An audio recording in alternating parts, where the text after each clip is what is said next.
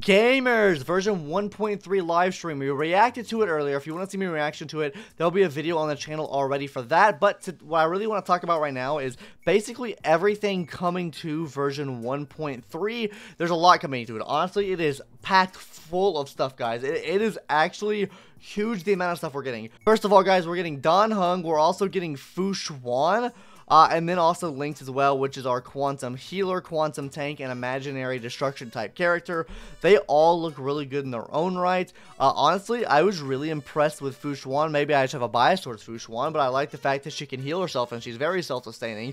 She also gives a damage resist buff to the whole team, and then on top of that, she's basically splitting the damage that your allies take. So that means when your Katsuki Sampo or Foxy and Mommy gets attacked 3,000 times, because, you know, she's the real tank on the team, that Fu Xuan will be helping out all that. That looks really insane, right?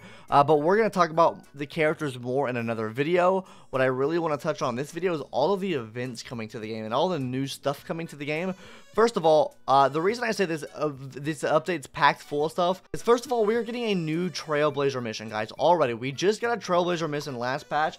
We're already getting a new Trailblazer mission this patch. I'm assuming this is going to close off our story in the Lawfu. Judging by seeing all these characters here look off to the heavens, this looks like a very, very, the imagery here looks like it's a closing chapter for the Lawfu. I feel like they're going to find the Stellaron, and everything's going to be figured out with Jing Luiyu and stuff like that. Also, on top of this, we're getting 4 companion quests. So not only are we getting more Trailblazer story, we're getting more companion quests as well, and 4 of them at that. So that means a lot more Stellar Jades, first of all, and a lot more story in general. We're going to be learning more about March 7th backstory, more about Dan Heng. We're solving mommy and daddy issues with Lynx's family. We're going to solve their family issues there. We're going to be their therapist, and then we're going to help Luca train and get his second Zenkai boost. So maybe he'll do more damage outside of his break effects. So that would be really, really fun and amazing to see.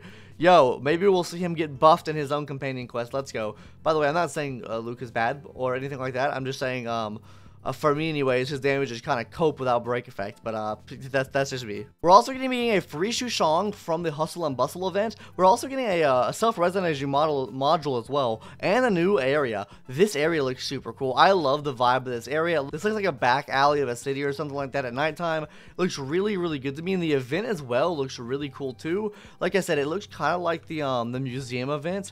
And how it works, but it has like all these lines and stuff. I don't know how to describe it past that. But it has like all these lines and food stalls. You can basically open a store, and then you put stuff down, like an inventory arrangement, and then after you put the inventory arrangement down, then I guess you sell it and stuff like that. That's the best way I can describe it. Oh, you make logistics planning to how to actually get stuff through your city, which is also pretty cool. I like these little events like this because they give you a lot to do. They give you a new little area to look at and kind of like just chill out in.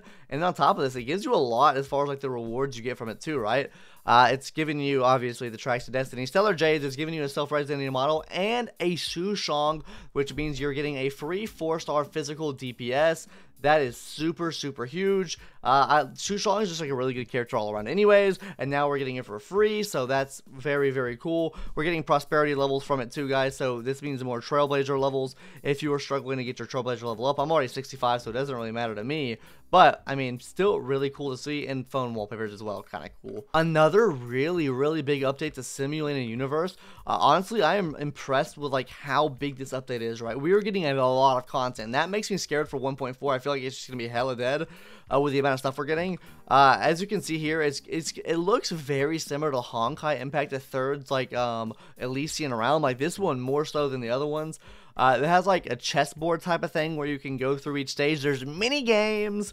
You can catch the trotters. You can catch all the trotters now. Yo, Danny's ability or technique is gonna be absolutely amazing for this. We'll talk more about that when we do his character video, which will come out in a couple days. If you haven't already, subscribe to the channel so you don't miss out on that.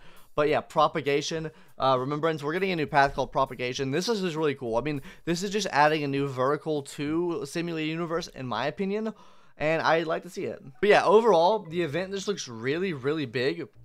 I mean, you get a lot of awards from it too. We're getting 2 self-resonating modules from this event. So, hey, by all means, give me the self-resonating modules because holy, my relic luck is garbage, and I swear I won't waste them this time.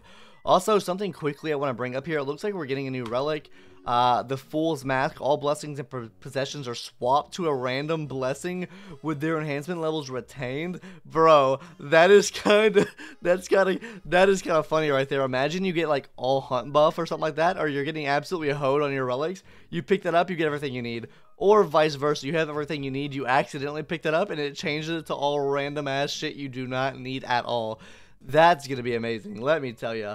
Yeah, so new simulated universe stuff. On top of that, we're getting like this, like, I don't know, it's like a path type thing where it gives us buffs for each path, depending on what buffs we get while we're doing it, and it's gonna affect like basically the overall buffs that we have for simulated universe. So depending on like how many buffs we get, obviously you'll get it maxed out at some point, right? So you'll be getting, you know, max buffs for all of the paths, so all of your characters will have buffs. But yeah, this is just really nice. The final boss at the end was hitting my boy for like thousands of damage. Here are the buffs right here on screen now. I mean, it gives you attack buff, resistance buff, damage resistance buff for boot plane, a bunch of stuff like that. And there's one for each path. Really cool. We're also getting, I guess, like sub upgrades within those paths too, from what it looks like. Trail of the Past Strider, also pretty cool to see that as well. We're getting a lot of like upgrade type stuff, which this makes it very grindy. It makes the event very grindable because of how many upgrades there are. It makes people want to grind the event and play the event more, which I like. By the way, bro, who let them bring their level 1 QQ into battle, bro? They have not been grinding their XP, I swear. Look at this. Look at this. Bro has 600 HP. They brought their level 1 QQ into battle here, bro. They think I wouldn't notice? Bro, you're trolling. First, and also, 4,000 HP blade, bro, I cannot. They are trolling with this blade. Yo, they must be running crit blade over here or something, bro. That HP is ridiculous. What the hell is that? Bro almost got one shot by a beetle. Ain't no way. And then, like I said before, we're also getting the propagation path inside of Simulated Universe. I would like to see the other one stay a thing, like especially if it gives us rewards past this. I think that could be really cool to see, because I do like that they're like making changes and improving the simulated universe, or adding more content to the simulated universe anyways, because in a way it's kind of like adding more in-game content, right? The way they're changing and mixing and matching how the simulated universe works. I do really like that aspect of simulated universe. Yeah, we're getting 2 self-resonating modules. We're also getting the big trace materials as well, which is cool, I guess. We really don't need it. Space Station Task Force. All this is right here is basically your daily assignments. You just send off people on your daily assignments, and from there, you get rewards off that. You get Stellar Jades every day, though, which is cool, right? So very, very cool. What do we get for the golden one? 40 Stellar Jades for the golden one, and it looked like we got 10 for the blue ones. And then there's also purple ones as well. So maybe we get like 25 to 20 of the other ones. Probably 20, right? 10, 20, and then 40 for the golden ones. That's what I can assume as far as that goes. So a pretty good amount of Stellar Jades for that. We're also getting Planet Fissure, which that means we get double rewards from the simulated universe. That means double planar ornaments. Very, very pog. Very, very cool. Gardens of Plenty. Double XP rewards. Double trace material rewards. Very cool to me as well. And then we're also getting 2 new events, or my bad, not 2 new events, but 2 new bosses for like upgrade materials for the new characters Dan Heng and Fu Xuan. I don't know how I feel about this.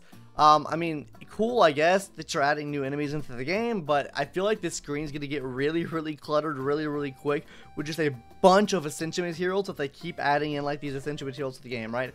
Because let's say that this update does end the Xianzhou Luofu. What characters are we really getting for the Xianzhou Luofu that are actually going to take use of these? We've already got one for Blade, we got one for Dragon Daniel now, and then we have one for Fu Xuan. Like, who all is taking use of this stuff? I have no clue.